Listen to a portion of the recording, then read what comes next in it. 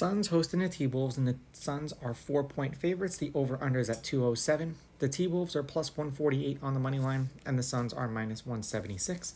Now, these are the overnight odds. They're going to change the closer we get to tip-off tomorrow.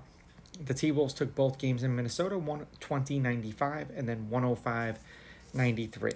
The lineups for tomorrow's game are supposed to be Conley, Edwards, McDaniels, Townsend, Gobert, Booker, Beal, Allen, Durant, and Nurkic.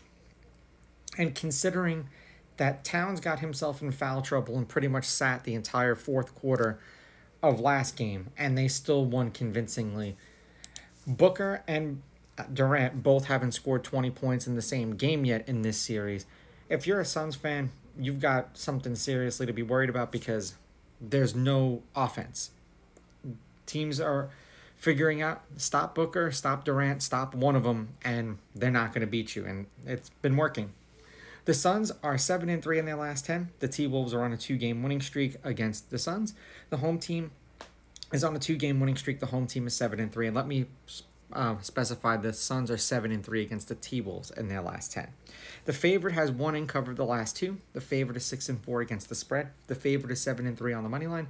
The over is 6-4, and the over at 206.5 or at 207. Either way, it's 8-2. I don't like the Suns' chances in this game. They just haven't shown anything. And like I said, with the T-Wolves getting themselves in foul trouble and their players not playing completely the way that they're supposed to, Towns didn't play very well in the last game. Edwards played like trash for most of the game, and they still won.